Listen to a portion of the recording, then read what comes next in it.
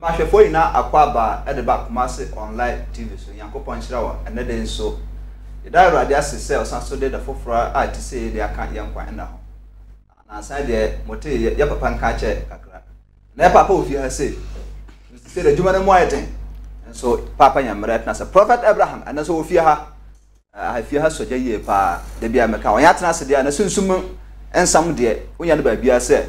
Kumasi online television so aya papa Abraham ede Abraham na o me no asafo ya papa da no ye faith prayer tower ministry awo Kumasi mountain so pankrona hwia o hwia papa dia and uni how kra hwe screen no so numbers no baba da so na wa famu back no afre no so for child me de djuma de ho cha me dam na ma papa akwa ho na mama na kwaba na ya to aso papa ma wa kwaba me je so pacho me jiri ahoden wo ho atom ya brother se mama ho ye opia ho ye ya da brother se and the brain na ewo mu no ato ye wie ya start ye betra ebinuma prepare ye pa o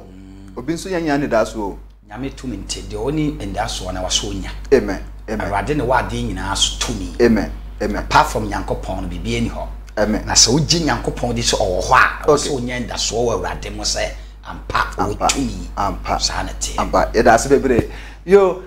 prophet Abraham na wote nka no megiri se na sa da wote nka che kakra se ndana da di nkan a wo ebia wo hia papa de a ena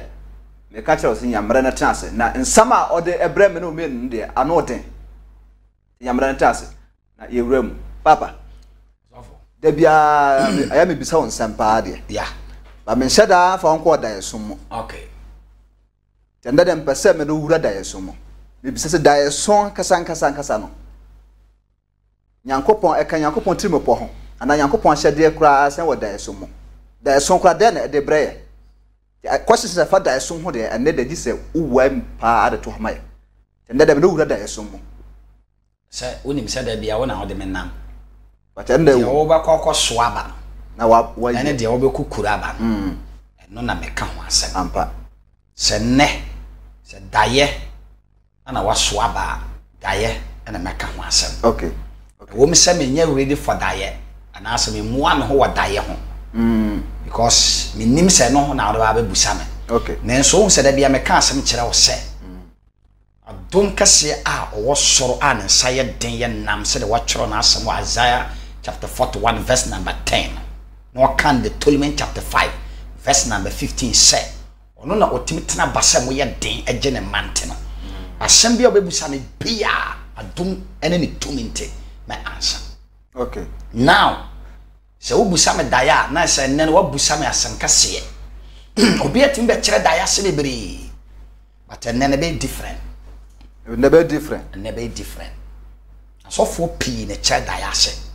yeah but manipa nyina hu ne nese se Nyankopon na kyede ne ye maako 1000 daya nko atimi fa 990 na de aka no afa 10% daye no yeah na meto me bo ase na ma kyire na atiefo na hwefo afa mu aba okay ma men kyere wade bi ho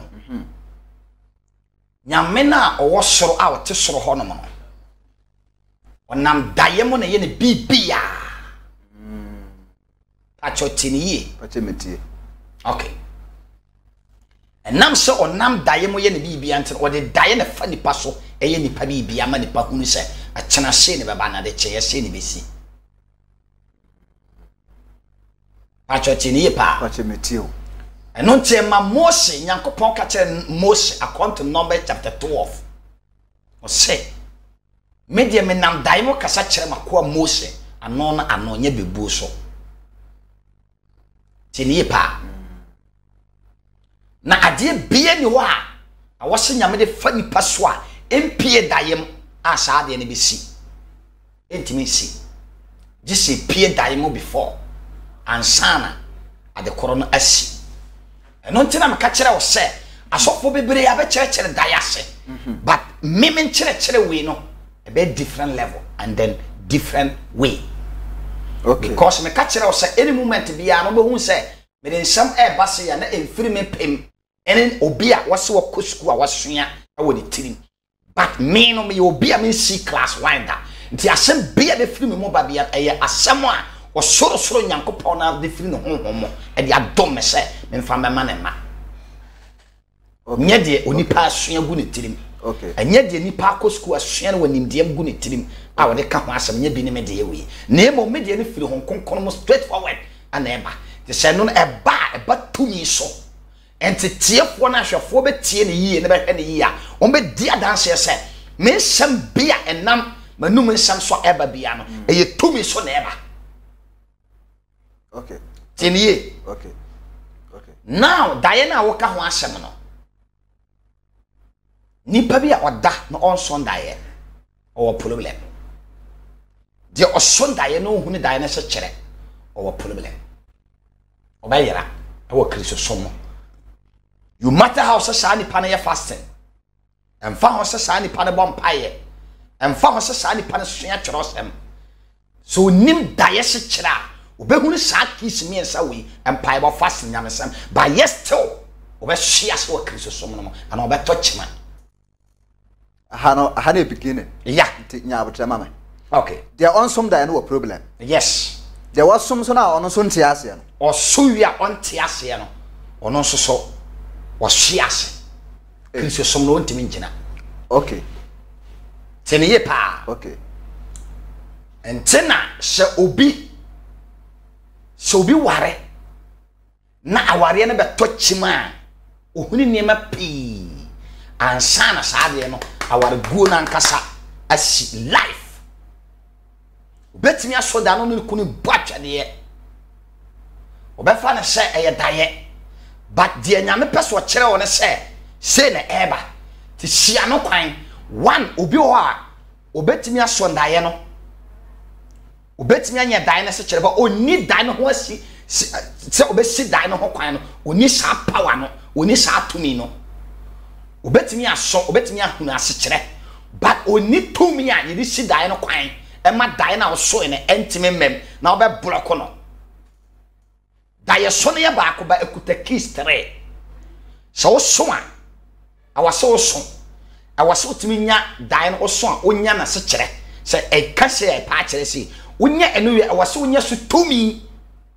e so tumi no ene the main one a e da no e kata so so enti so so ye na hu na se kire no na wonya be hu no kwan abatimi afa so si asa na papa na ne bone mo e beto enti wonya mo ase kire ne wia ensan enti daye na nya daye so betana so ye sofo na wa kire saa na we so daye na yesi na we so daye na yesi never enya saa na te ba wa so mani pa no e ho da ho no hu se daye no kura no ba ko se na ye fa na daye no ye wa daye ne mashe kwan ye wa se fa so ba ye wa na se kire wo kire wia e wo ne sia kwan ye wa so fa so sia no kwan se na papam ne bone mo eno na me ba be kire mo no. Okay. Wo kire ma o se nipa bia tim so daye I was everybody nipa bia onam asase so a we nyankopon abode a oba enyi san bosom nkono se bosom watwos se bosom duo se bosom du ba kwa san na oba e wase ebi tra bosom nkono no nti e wase otimi nya daye eni kwa so ma week pa ho abra won so daye nyamede fo nya week asamo dabi obitimi afi mu ana oyan so no so no onka ho kora how yes so usika sembe shia udi kan so daye na obi say on the problem yet on so daye also ni problem bia enso on so daye o problem enya problem na se wo sika wo ma se ebi aka kwansie bi ba unhunu na to once entini pa bia wo daye ne lidu wa brabo no kire wo se kina papa beba ana de kyen bone ne beba and you must I was so timi nya daye. Okay. So be I was so quite deep no. The whole of the week when Sunday I was sorry jina na so. Until the Bible say Saul e can see more 1 Samuel chapter 28 verse 7 down up to 19. Was say na Saul ka kire ware so onam daye no nkasa biem. Na onam a deep for so nsham nkom biem. Until was say ko ban sam amfre Paul Saul no nim se obi en so da ya mistake wom how wom asoche wom ahwiase wom amena da woni ma obere ne wo hunu. Now Saul be di na hinie be ye sofo no nyina no wo komu deep ehunu se Nyankopon on kasa kwa just dayem nti se dayen ma de that me on Nyankopon anya problem nti obi a ne dayen on so dayen on nya no problem nyamedefo yes sinto bi on Nyankopon tem this way hwehwemu yi nti nam de Saul asem no first Samuel chapter 28 verse 7 to 19 okay e dia she said Paul eduru baby no Saul eduru baby no nyame enso no daye satan no kan ba o se na nyame po no empen pa so no nyame apo no. And to Saul so tenase hu say no aka na so da ye dai na kire se eba papa ne bone ni nti o tenase no hu se o ye okofo o wa brabom nti so wonya da ye ade no bo hu se o ko obedi nkunim ana obedi ncho nti twase o timi nya da ye ana nyame so si da ye ono Nyankopon so si Saul ono Saul ntam da ye no nyame fa won konkono me kasa nkere no on fa abofo me kasa nkere no on hyeso ono ane tumi so me kasa nkere no to Saul te ono say no this is the wrong thing te twase me hwehwe akira kwan nyame nya ho anu yi to so the bomb pie no Bible say yesterday nyame ne nkasa bi no tena hye no say no say nyame ne nkasa de ama nko ba asa man frɛ fofi na me nko abusa na me hunu say de ekoso na papa ana abone enti o kyerem say Yankopon ahyede say obayi ahida samadi e kire na ma wada every night fada esom say week no one so die was so timi so die week back say from Monday to another Monday no I was so timi nya die 3 times a week no ye wa bra bom nsem okay patcho tini okay me yere son die ho na o se me me ka nam sa na police for ko gina mo gina me na nipa nsa wa ka ni yes aye dia ye plot wa ye de ye dan eba timi je ho jwa the whole of the week one accident aka ni nyae anote o tire emeka kire o me je ho jwa the whole of the home from an boy ko for me no de wo moto be boka na pack so pine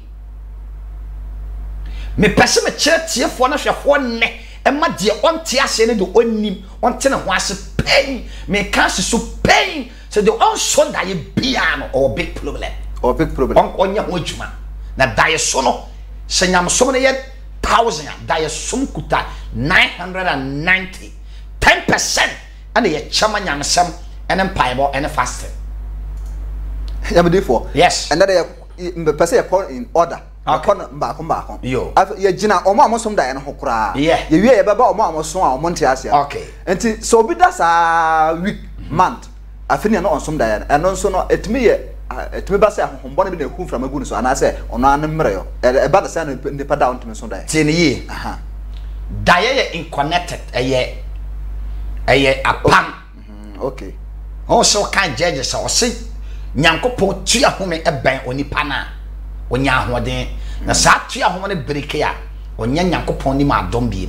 okay ya ka tua home a ete so bi asidan aya abansoro abrosan so ko toilet wo soro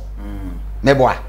but toilet na egu dan ne mo dabi de internet mi egu dan ne mo so ma lay pipe o ma lay pipe patch on a pipe na kwat connected to my hole sa na nyame e wo bi afa nyame connect pipe into that person into a man home to me ene kasa to me on ene timi e communicate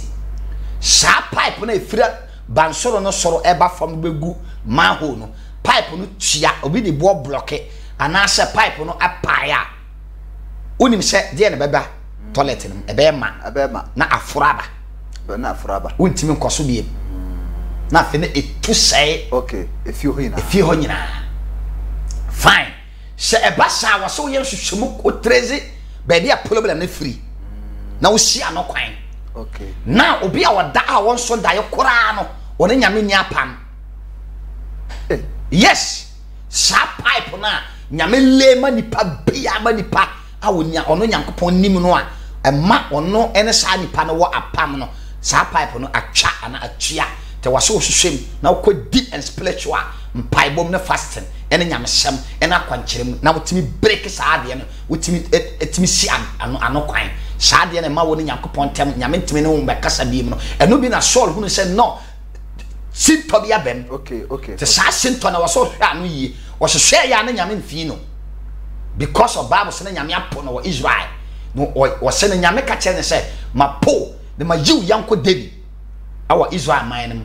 te sa po na nyame po Saul no na ama ontimi ne Saul nkasa bi ento obi abeda sonda ya on obi abeda no on sonda ya na te so on nyankopon tem no tanyabam ana problem bi abam now sadi pono was sinto bi ho asa sinto no ekum ne spirit sa spirit ne ekunu no gina ho ma say emma nyame hu ne sadi na ama epan ebe da on sadi pan ntem nti ni kwa se nyankopon de hohom ene ne connect bi sinto bi abam sinto memo a awase otimi sodaye nti ye ka sinto abi owo dwamamom ebi owo nsaborum ebi owo ntakwakwa bia na wo koro no bo bia wo ahoya bia wo ani apan bia wo nieme bia ye nkeka wade bia ene nyame mmara ne mfa ama nyame hohom na twe no ho afiri wo ho ama ekwan abeda wo ho nti sese no nyame ntimi no nkasa biem sane man na de obi koda me de 1 year ni me sondaye me de 1 month ni me sondaye no e ma spirit ni weak ana sane pa bi o te sa on sondaye bia no masa automatically odihia odihia ontimi kat me odifa ontimi kama me te wase da automatically sane pa na ware entim ni sika samu njina ne mpomden eni ho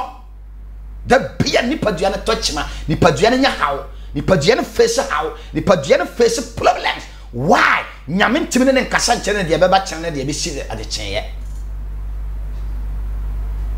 ana wo kwa busa nso a abusa na de pabia mfira busa mo ma ya yakomwa wo sirimu a faso bi ani na sa nipa ate sa do de na sa nipa na wo se wo ye sese no ho awase onye obi a daye no obetimi ama waso obetimi ama wo de power obeso obenya asechire obetimi ama the made the last power etoso miensa a se onya o so da na onya da na sechire yo obetimi asia no kwan ana obetimi atwe ama na bam say ye papa what twene ntam ama na ba say ye bono obetimi ablock no ama na firi ho no onya nya sha masa obere by my young quotation and our question do ha okay na maybe say obi so a so somda so nyame yi ache no na so o say de che me refi okay unse sa for no so mo ha ono de ne refi kura o okay obi on the okai but on tiase okay ano na wo de agina so no but obi so no say me somda de che me refi okay o say ma somda pa so wo bodwene ho onkai okay na sa for no so sa nipa no o say me ka kire o say nyame onam honhom na oni nipa kasa na me quote number 12 no say nyame ne Mose kasa wadae me bebu so ano na ano tiniyi ye wa honhom demons mako be 7 demonic ye benya ba ko firi wiem ye benya ba ko firi asase ase ye benya ba ko firi apom ye benya ba ko firi asamado ye benya ba ko firi mframa ye benya ba ko firi ejam sa demons no omo ne hwe ewiem ena asase ni wona nsuo ni wona asamado omo no so aspana na omo ma almost si wiase tia wiase de waye no so onim Kristo onim nyame no omo to mreyo eto omo hu mframa bi omo hu ejabi ene gu nyame maso te now o spirit no on paibo no o fast ne nyame samne wo mu a etimi bedo ehitiw mautimi power sunsumu a sa ho hom ne ntimi di so no sa wo ye mre wa sa akwan so a no omo na be fra woni padua no mo ti ade bia nyame nyankopon be ba no wa ba discussion no mo wia sa ade no ho de akoto mo kam sa sunsum na edima etimi etimi kire wo se etimi kakao e ma hu ne se dynamic so na ye se no mo wia sa adwene no sa sunsum no afiri mu ade akọ kire no ana mo de akọ o makọ ban no e wo mo camp ho nti wo hu so be so that moment na wo so no ka ba onya ne ya na ayira na okay aya sa demonic no ntina o kan Ephesians chapter 6 verse 10 o se yama ya honya den onyankopon aho den ni tumi mo oba 12 no se firi se enya ya no honam ne moja na ye den enya ye ne wie mo tumfo empaninie tumidie ne emo ahohom bone a omo ewiem ene osoro ayemfa ni wanya de enhunu wo ntanyame se nya ye ne nipa ana moja ana nipa dua we ba ye ne sa ahohom no ntina me kire wo se ye wa honhom bi ho a so ye list omo so ba wiaw de nyame de ama wa etimi no nya etimi ma wo ne Nyankopon communicate wo kai no mo hwia saa de no de akoto mo kam no ma butu no so said o me ye Daniel 10:12 Daniel Bible no o mo keep no wie mu no saa no ma nti obehu so be so dan na wie no ade be che won kai bi nti ade pa bi na e ba on kai bi bone bi na e ba na wase wo ye ho adwuma on kai bi na yera wo to o ma gya o vision oni so ade hunu o talent obi bia be ma wo obenya ahoto eni gye wa abrabo mu no o ma fasade ne firi wo mu te sese why ni pa hunu te dan na ba no ma fa dan na ba no ma fa sa te sede o mutimi fa o dan na sa no mutimi fa wo hira wa ware sem wo dwuma sa obi bia be ye basa okay sa mete to di osonda ye ade be chan rufi aka no sa de pa no bere opa senka ye ade e betimi afre ama obi a kire na adwene wa sa asem wo ho ka bo hu se frefo be fra e di adanse sampa osonda na rufi na sa de pa no so be ka kire wo se abrabo mu e den ma no nti da so so etumi a ka ho etumi a eburu tumi na so enye se ka ho etumi a nyamsam nyam babu chorosem we da ho no eye panyin pa eda chorosem no mo da so yes nto bia ni ho a no nyame be babu say nyame nya bibi this o yi na di e kire ne nko a ene ne ho ne difo nyame o yi na di wa hefa wa hu nyame say ne say nyankopo gina ho ne nipa kasada o yi ne wa dayem eni swade hunum na odi a kire sa ni swade hunne sa dan na nyame yi kire wa obe kire wa kwan wa so wo fa ne de wa so wo ya o man no ana asafo no be wie peye no bonsam na wia sa wa sa adwe no kwa wo sa asofo wa asofo hunu awa asafo no o da no ba o da no wa asafo no ban karama be wura efiri mu fie be wura asafo no e di wa asafo no ma ho na ada no ko bitimi bo afore afe no mo kwa no be di hia na sofo no da na sofo no wa ye mre ama bonsam wia na adwe sofo bia wadade nkromo bia masa na safo ma no no ankasa face problems me kasan ka forbo de nka wasen ka every year bia yetum koyenim anya aforbo na akobo ye na wafom okay ba ka hunu sa aforbo bia no tini ye o ani hu ka kyerema hu ano eka ho asem tini ye okay the bible say ano we ne ka kyerema we ne ye nkrante ade bia ba ye na wasafo no bia no se Nyankopon safo ho a bonsam ho nyame so ho o nya di afra nte wo na wo ye no e wo se wo ye den ana sofo na wo ye ma na wo so no so no ho ye den na nyame yi ha mo bia e wo so bi bo afode awie a wo se nyame tim ne be kasa nte na o ka second Chronicles chapter 1 verse number 6 wo se na Solomon bo afode ne wie ye na nadwona na Nyankopon ba na nkyane ne be kasa na sa kasa na nyame ne Solomon be kasa na ogina no na no aye dayem all right ana nyame be nya ne Solomon wa dayem ano sonda ye no ka chense ka de opena me nyama o se mam nyansa ne ndie saade na sa asem na Solomon ne Nyankopon ke kan nyina na eye dayem okay yes okay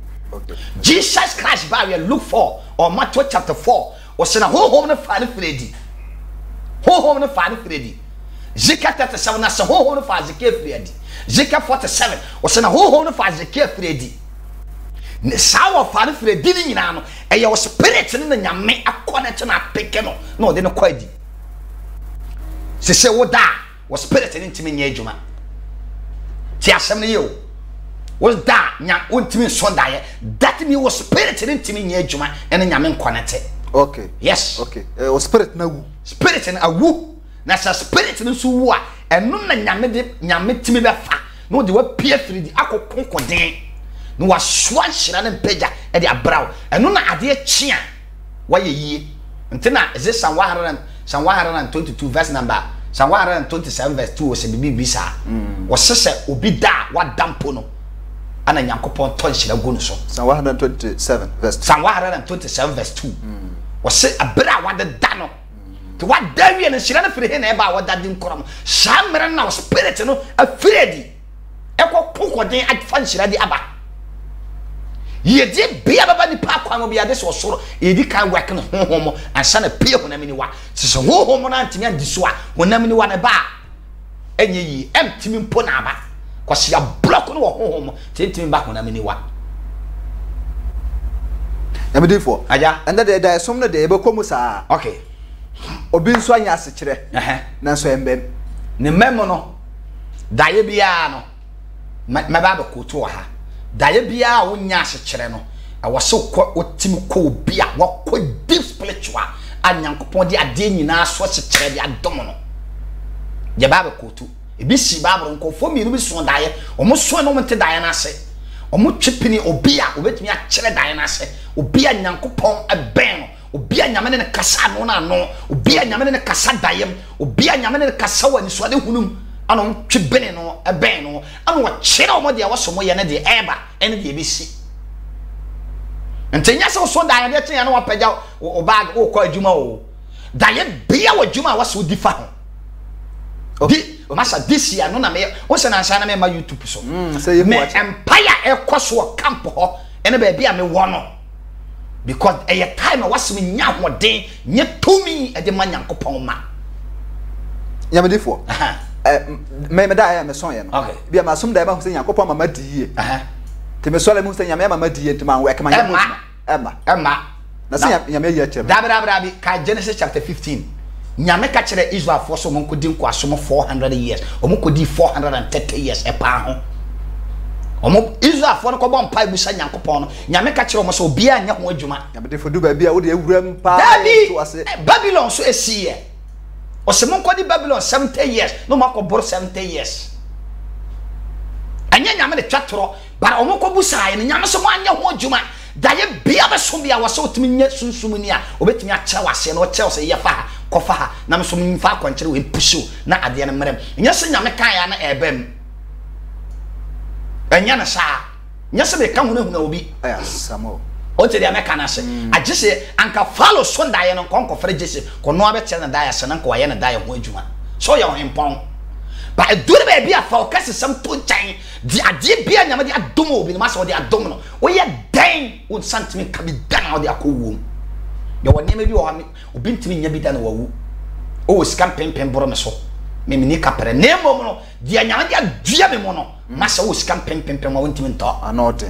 shana bibi wo nyame di ama nya bi dan ma di awu you matter how ene te bia bia nipa bia wo di nyame di adua no eno na wase wo ye ho adwuma na ede mfa so ba ebrawo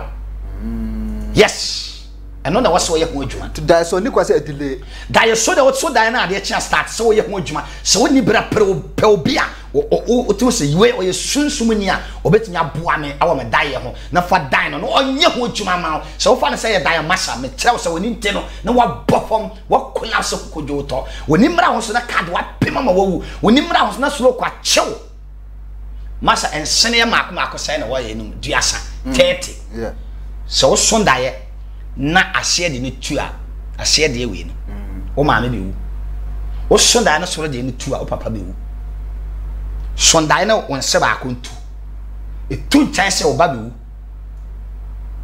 na me nko ho a long quotation sametim di akirem abesi na me ko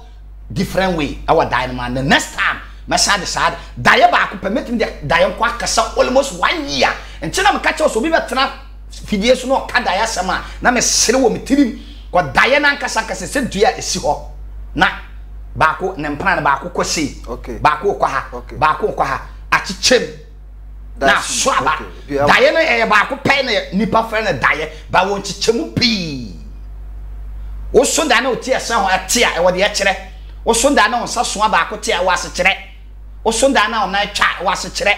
wo so da ko to amene ma wo ase kire wo so da ko to nsu ma wo ase kire wo so da na oba bi da wo ase kire daye bia wo ase kire a wo se wonya fa ho emfa daye ntumom utu daye bo mama so be di hia obebre obe konso him obe hwiase abrabo obe di hia yanko Genesis chapter 40 na yanhwe ade keto bi wo na yansan de sim Genesis 40 verse number me patcho yanka wa Genesis 40 verse 1 down sna eba se akire yi Misrim hene nsahani ne pano tuni efom wonura okay Misrim hene no omo fom omo wura aye Misrim hene falo no na falo bufu falo bufu won na piafo ba nu no na piafo ba nu nsahefo peni ne pano tofo peni no ne pano tofo peni na ode won kogu efiase o ankobia hene pa minu odo o ankobia fo peni no fie very good fa kwa Joseph da ho okay quite na ankobia fo peni no ema Joseph ehwe won so esomwon na wo kere afie ho efiase ho kakra na mezrim hene sashani ne panotuni a na wagu efiase ho no ba nu nyina soso daye anadwokro omo nyina te Nyankopon ba ho no no daye na omo so ye nyame ne ba ho nti wa ba ho a ne kwa so be adwuma fa esan akọ te mummi no obi a won problem te waso de obi ade message ma no daye na asem na mka kire wo wo se mka kire wo se enye tworo sem na so de ko ho enye bible na so de ko ho ko so mo daye o ana nya mpaebo na so de ko ho ana nya fast na ko ho we de ye holy Nyankopon na nkasa ni tumi so ana osane ko no honhom na won ko kasa awa dayem to mummi anu no na ade bi ba nte waso kwa no koyi omo sutire nte na meka che se aje bia ne obesi asase ana wiase mo ha woni paso a ensi woni honhom ansa na honamani wa no aba nte na mpese mete so de onso da na besi a onhu de oda wonso da ye no bibi sa besi a onhu de eba na ato no nte na meka che so de oda na onso da o mayenya no ho adwuma enya sa o ne nim no esum da na akwan esum onhu na akwan. Okay. Yes. Okay. Esum da na akwan. To aso. Verse 6. I said now Joseph call one verse number yankan 5 no. Na Misrim hene ensashani ne panoto ni a ogu efiase ho no. Won ba nu nyina soso da ya anadwokro. Okay. Esono yoyi eda ye. Na se kire na eso no we nso dai ka kire wo se dai bia wo na se kire okay dai eye dai omo nyina de na ye fa bia dai ba obia de wo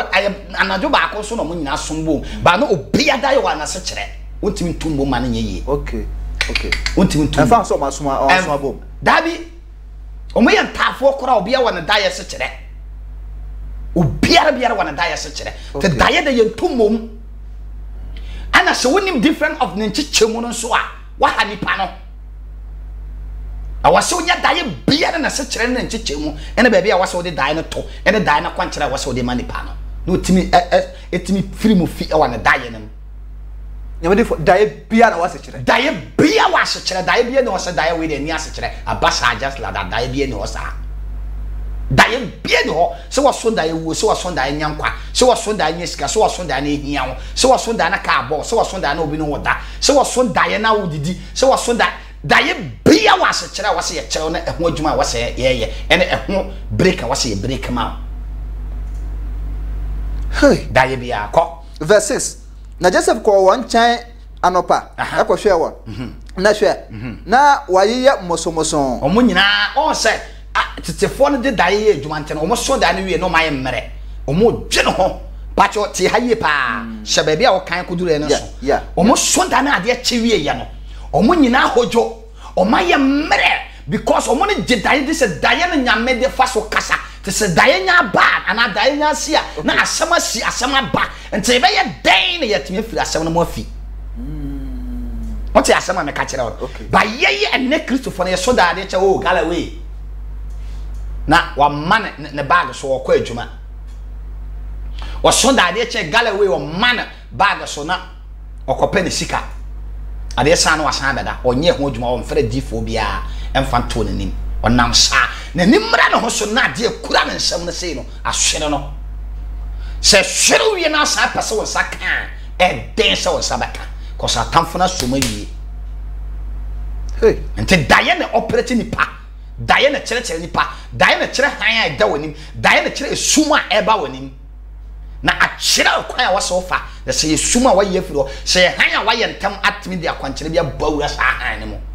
dae ai to aso verse 7 na obisa Faro apiafo a wone na gu afiase ho ewo ne wura fie no se adenti na ene monimu aye bosabosan se Joseph abusa wo ko na waka kire no se yasoso daye nso obiara ni ho a obekire ya ase obiara ni ho obekire ya da entonya obiara na timi kire daye ase endi wo nchim saa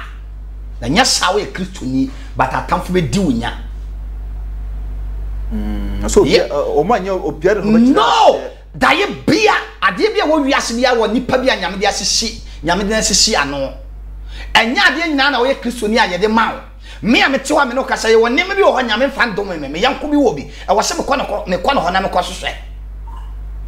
saa no bi so ye so for the same thing nem bi wo me ma oni bi e wo se oba me ncha na oba hwehwɛ eno ncha se me ba wo ncha a wo sombo cha na wo so kyɛn me eno ncha se oba me ncha a wo me sombo kyɛn ana me so kyɛn adoma kyɛde ne Bible say gu ahodo of 1 Corinthians chapter 12 no verse 3 down no say gu ahodo na Nyankopɔn kyɛne biara sɛ de honhom na ankasa pɛ nti de wonya ye no memenya de memenya ye wontimi nya te wase ye all together na ye jai hantan na homaso ye bre ye ho ase na ye te ye ho ase wo Kristo som no ye ano ba ko na adwon koro no koro ye na de memeni bi nti na Hebrew chapter 3 verse 13 wo se nada a de be kyɛn be fere na ye ninhyi mu na ye to ye ho fo te de wonim no na me de ama de meso nim na mo so de ama ne te Hebrew chapter 3 verse 13 sa na waka nti aharan krofo wonde dan na omoson omoson so omokai omokai but daye ne nchirase no munim baako eye ensa the o seven sa the oma the twi no the omansa o de nsa ebubu nsa mankofo no mu ahemfie ho ana baako so ye pa no chafo ade ye che o ne be ye tea omo munim tea no no omanom ono so ne dia no ana mo nyina ye bone ya tia follow ana follow kan mo mi no kugu afiase ono nko hia Joseph wo ho Joseph so ye Nyankopon sofo a kyede ne adoma kyede na to no ba de na ko wi afiase nti Ghana hana se bibi to sofo ese onya papa nte ne to no masem pese me kyese nyenyem ina ne to sofo a kyese onya papa nso be e kanya masem na ho a wo se to ogini ne na kritoni na Bible se de obetimi agina ne so be ma pie no Awurade be promote no na obegye no na wa hye no nyam yes ko osena wakachire no se yasoso da ye nanso obiara ne ho ba kire ase obiara ne ho ba Joseph kachire won se Joseph kachire won se Onyankopon na nchirase ewo no ose hwan na nchirase ewo no Onyankopon na nchirase ewo no se nipa onban Nyankopon ontimi nya nyame akwan Nyankopon mu akwan kire mfa ma na wonipa te Joseph mo kawie no onim se ono ana pede ontimi nchirase ono ana nyansam ontimi nchirase to wie no se Onyankopon na betimi akire obiara da yase mo kan kire me obe connect nyame Jesse be connect nyame sa pipe na me ka se so obi ni Nyankopon tua hom ne kabo mu a niema bia wo nyame mu bia na saka bi ose mo nkyere me da yase yentie ose mo kan kyere me ena nsahefo pani no kan da ye no kyere Joseph se me da ye mu no na hwe bobe bisi manim na bobe no apai nkrabata miansa na ayese de erefefe na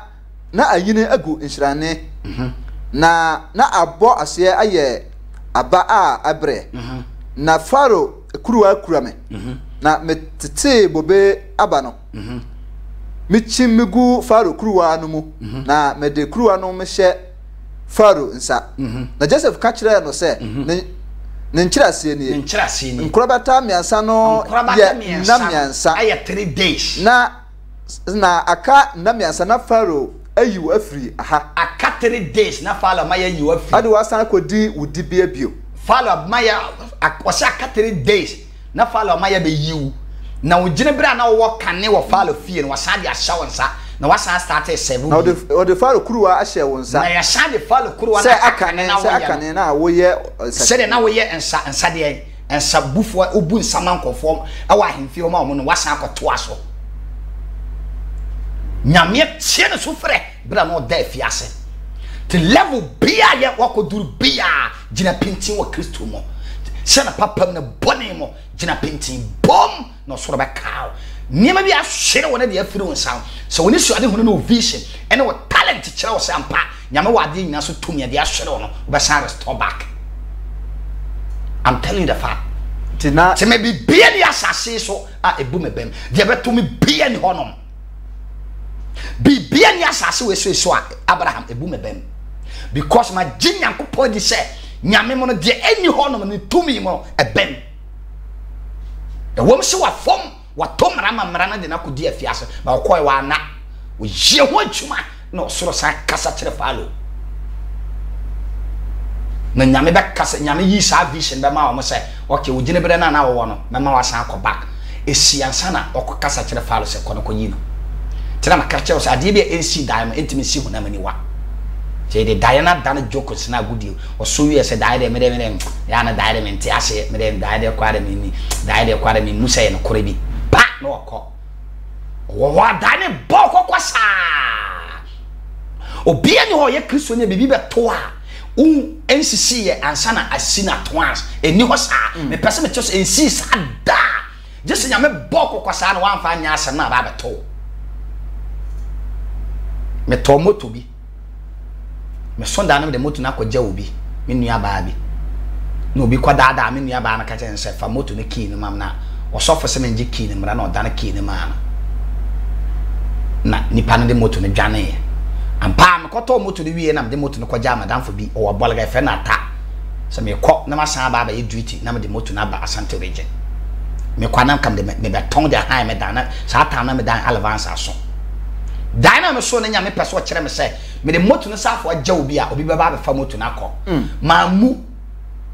me de moto ne kwaja ata no ana akoromfo be wi moto ne kɔ e odi kan yi kire me ba man fun say ya bia entina me catch us ade bia be sibia so ye Nyankopon banko ade a wonam dan be kasa che so many times bebu se no na se wonti ase yentem no ko busa de onim na se kire no nkire onya sa wade pa be firi won sa brakwa woni da won so obey wajen se we de man hunu tama de baaye we de wia me papa wia o wan fa oni an to form nto wan hunu nyame no kasa ya ba wan mu to o mo sum da de chin ya no mo start de chin ya no mo se o mo start so mo hojo o mo ye mmere ko mo nim se da ye de ho na nyame fa so nipa kasa yenye de ye so an ya to atwene ya butu ne ball na na me baby ntina yenye Kristo so se ye bre mo no se ye hunu nyame nya se nyame na on ka tete Nyankopon no on da so ho ne on so sai na onya white na ne wabada na blue na onya blue na ne wabada na black o ye sa Nyankopon na tete Nyankopon no on da so on ka kire Moses mia na Nyankopon on ne o da so ho ko verse 14 no nanso se eya kaime eya o se Joseph ka kire akwa na se wo kwa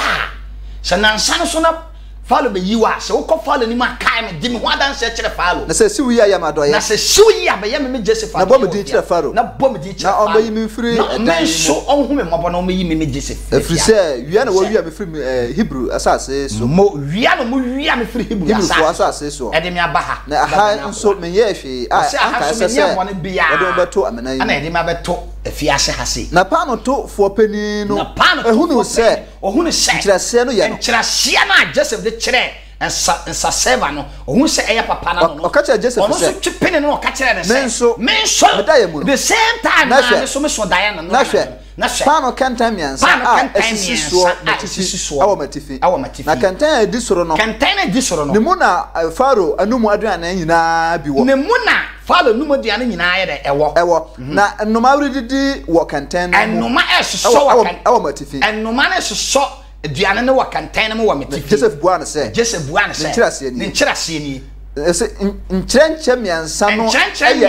eye nansa eye dama ko 3 days na kanansa na Faro abayiwu afiri ha na Faro abayiwu afiri ha na wasan odua so na wakọ shouti ana wa bo na nnoma adiwo nam na nnoma so nam adiwo nam ono so ne de ni ba ko no be sa ko back to the position ba wo be sa ko back to death obia na nkyerase obia na se kyerɛ ya dae no Nyankopɔn ba one day na obeyi kyerɛ o nyina so wo de ebani wo so wo de ebani ntinka wahye de ye Joseph kate ne se anoma be so wo nam no ye be bo wahye nua na ye be kum no ka waso ye fasting 3 days no kwa Awurade anim na ka wa ma Joseph so abem na ko no so akɔfasting kwa Awurade anim abom na ka Awurade aretene Faro kuma adane no but wanya sa akoya na Joseph kate no wie ya na akodade nkrom 3 days no so ya no meyi no ko si na bo e de sense nua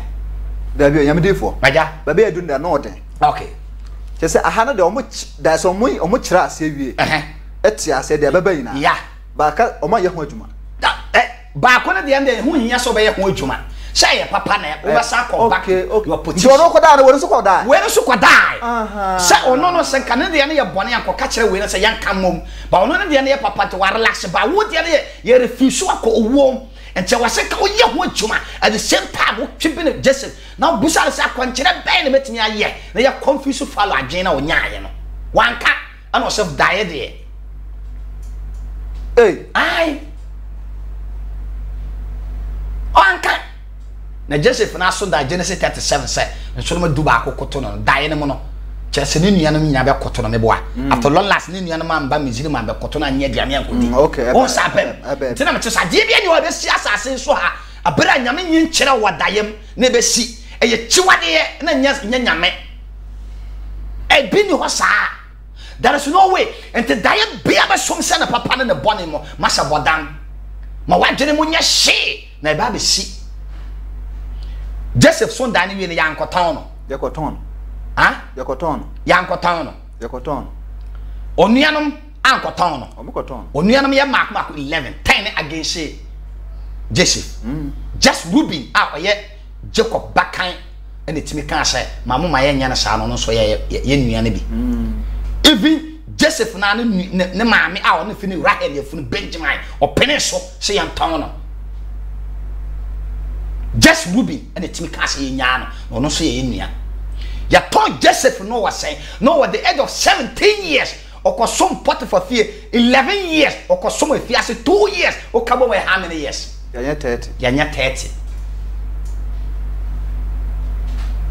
Bona be na koye yo enti daye bia waso bia nya se wo to dan na de chen na odi me ka baba na oni bi na me so dan no na se da bi o so oni adwempa oni anipa oni ho papa o so dan mu wie ya na ogina o dan so potia kwa daye ne be kire o daache de eba na de ebesi eno so na wo so bia nipa bia na odi me ka na wakoka kire no o so ene ye pa ye de nyame ase nyame moa ne mrem wa som masa daye bia wo so ye bia se wo ye de ne nyama na honhom bia som frema na me moa o Joseph son daye no koka kire ne nua no mo se yan ton no ye nkunu kum na anya yo so mo ma yan ton no ma no kodi Potiphar nsem at long last na Potiphar de ne japa de esi no so sa de nyina fa won saka jip de am ne be kan wo ye me yere ho na Potiphar yere ba ko ni brefo sore se me ne wo be da ta na sa to long last no wa yere ne so o pese o repo no ntina m ka cho se Kristo so no so ewo o ha wo asoche bo so he ba se ba na se wan tinye ngina pintin a atamfo de wo ba to fam Oti ere me ka kire wo no te daye bia wo so bia daye wonte na last 2 weeks and the last week man tinya ma me je ho adwuma na ma je ho tumi me je ho powers na ma tinya kasa ama osoro abie ama nyankopon ma ama nyame manya fa hodie I'm telling you the fact daye hey crofo me no somewhere there yehu daye na ma se opa akobusa na Addo dan kwa akofo Addo ene Addo Mahama so mo present no me di ye no obum di kanya ho daye ensi sa akwa ko busa na Addo dan kwa akofo Addo Ghana present as now out so uwi akobusa John Mahama ko busa kofo na busa o mo se o mo to ab o mo ko to abana ona so o start campaign na vision sign wo hu no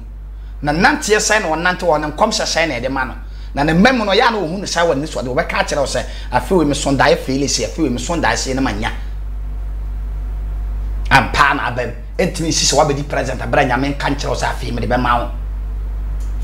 obia so entimi kan kire me sabato ni nya emfanya me ho ana ahenni emfanya kopo nya me ne si ahenni ta ohene bia baba be di uso bia nya me pe so be di ahenni obewu abra na tam kwan so so be baba stand ahenni te me so so sa politics ho I'm telling you the fact okay o ti dia me ka kire wo no tie pa jadi bia be kwa wiase bia na nya me di ka yi kire ansa na si te Joseph na ekura sa dae no ho tumi a wo fiase on ekura sa tumi no ana kwa no wie wo se ko twipen o twipen no na obusa ne se okay se be kum na ansam kwa be na memfa wa musa biem na kwa dai nti mo bebre na se ye so dai na ade chene na ba bia ipe bia nyame so he sa na atoye okay verse 20 na o se na da atoso miansa a eye Pharaoh awoda no oto na nkwa yina apono na oyi nsachef peni ne pano tofo no mupeni wa yi o mienu nyina ba mo onye o mienu e de wo ba na nkwa na nim na osane de nsachefo mupeni no esi ne nsache so be okay odi kuruwa hye faro nsa okay na panotofo pani no de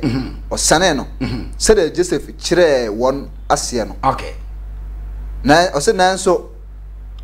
nsa hye fo pani no anka Joseph okay na wura efi no what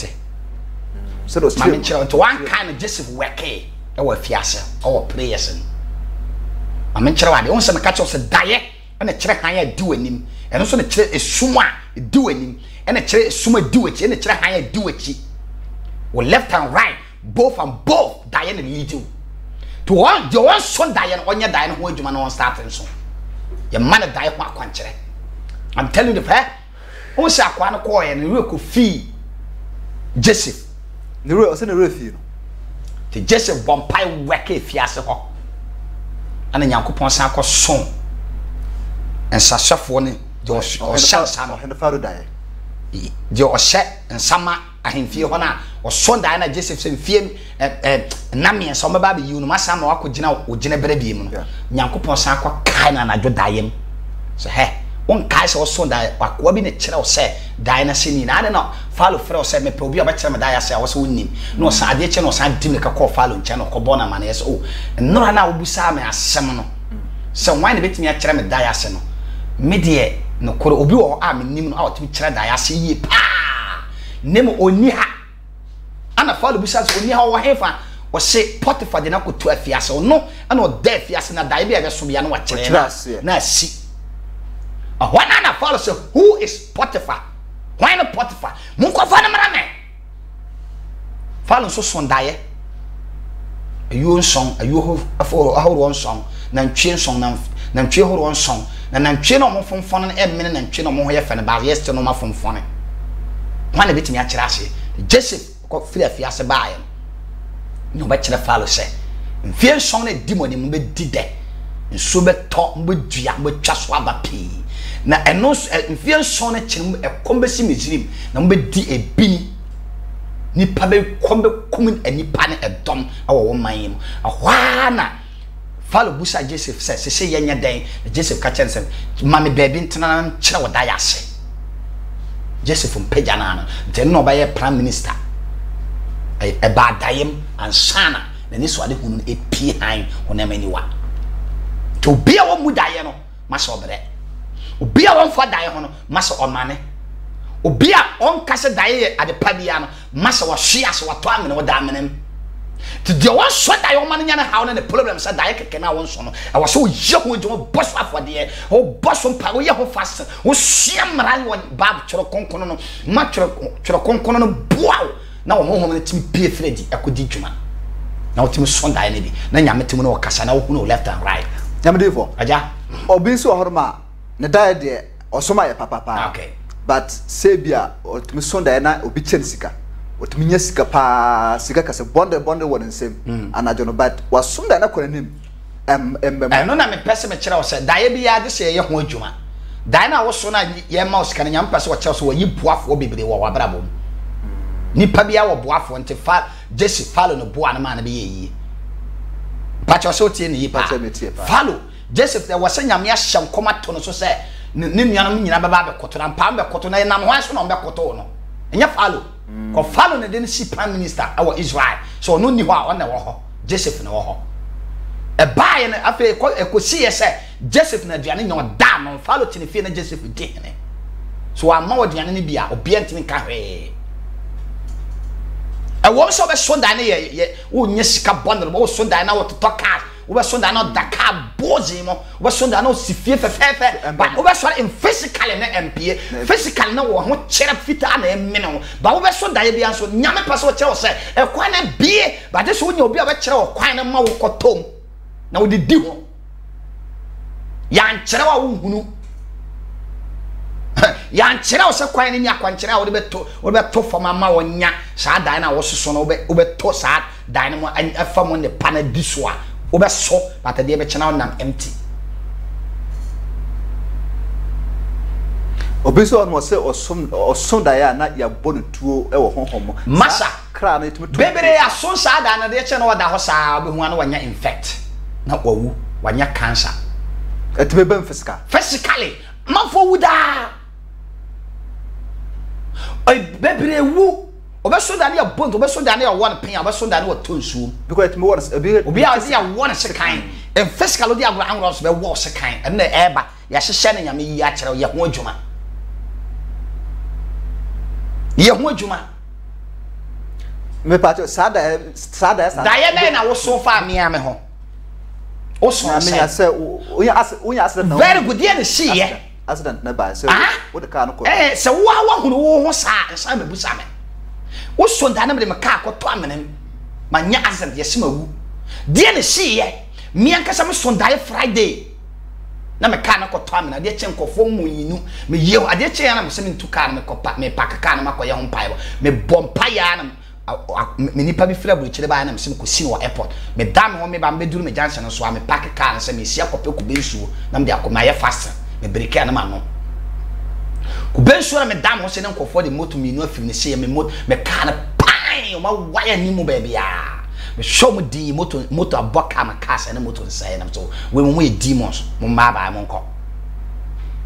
me boka na ka 21 million 2001 Ghana cedi sana car na gina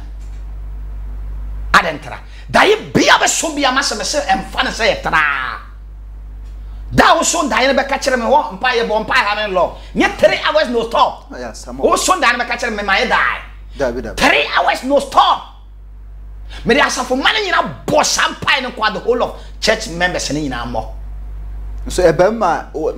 ahwa so kire boy entenye etiefo na hwefo nkwa na dey sansem ehunahuna omo yenso so dai na be kire se ne be to kire so fo yi dai na nyame nam so de kasa kire na ma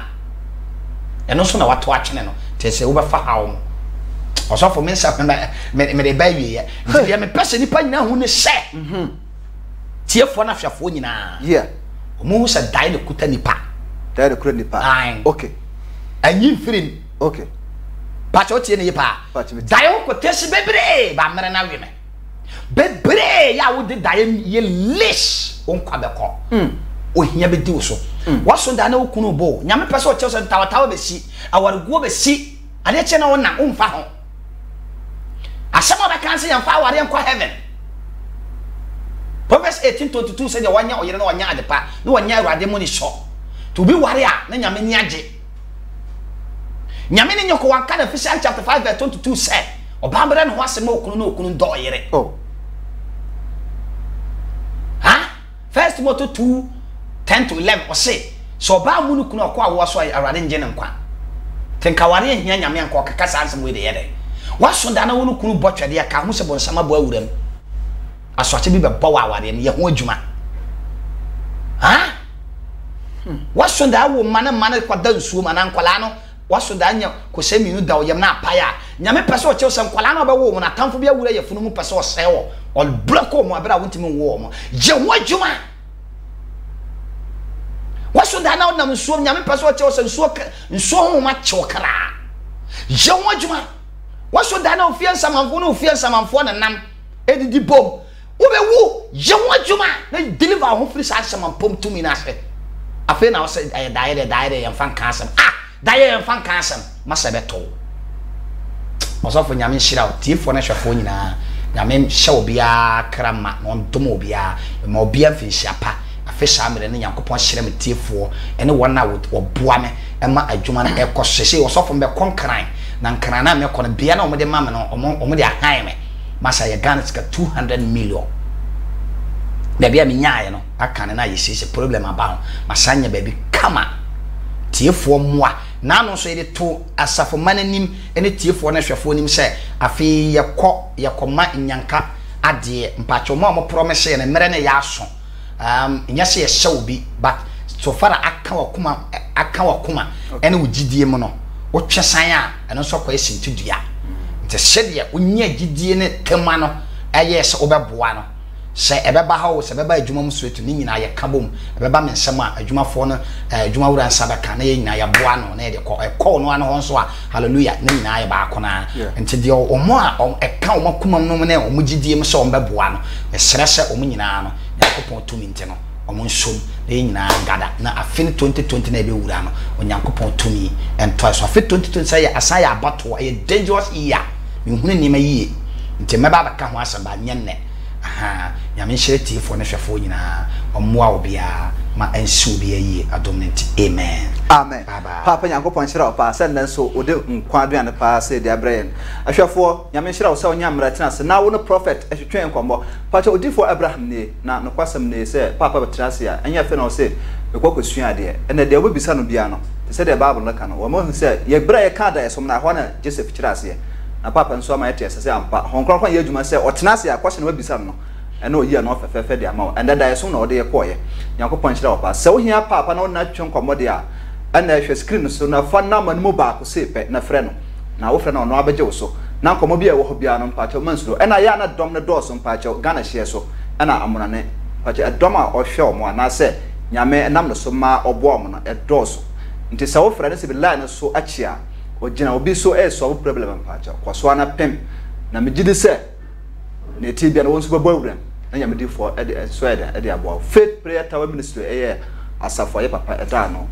so for chat am de djuma de ho chame nyankopon ya doma amre se mu no ya saka papa bi ma obasa te yanka nyankopon hyira wo pa ma ofin chapa woni nyankopon sum dwetena bye